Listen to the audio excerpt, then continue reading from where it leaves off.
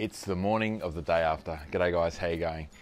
Massive day yesterday, so we ended up cutting the floor so I could put all my pipes in and stuff. So yeah, that was pretty hard work, chopping it all out. Brendo cut it and I was jackhammering on it as well, sort of thing.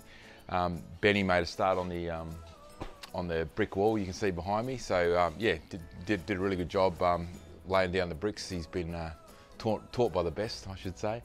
So yeah, did a great job, very happy with that. We're still waiting on the window, that's coming tomorrow or something like that. One thing we did find is that underneath that old bath, they've just sort of chucked in, so it was super thin. And so we'll start knocking around the edges to see how bad it was, and it just went for ages. So it was really thin and wasn't deep at all.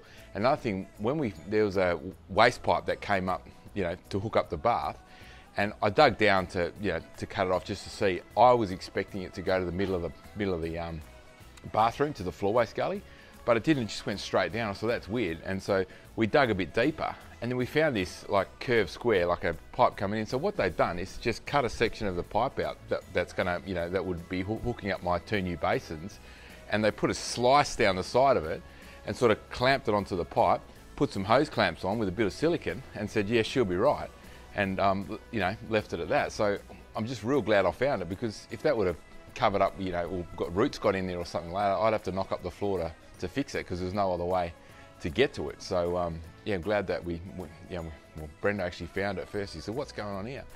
So another trip back to Reese to pick up a couple of those Aussie connectors, as we call them, chucked them on, repaired it, backfilled, and then I just went around and started knocking all that that really thin concrete out as much as possible. So that's what we're doing today. I had to go get some road-based mix so we can make the concrete up this morning.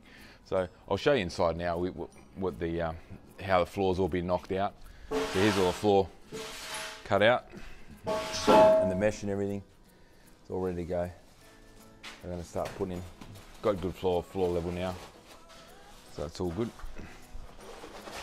Cool. So we'll keep going today. Renovation, they're not fun. They're not fun. I didn't really appreciate how bad it is for the people that, when you have to live through it.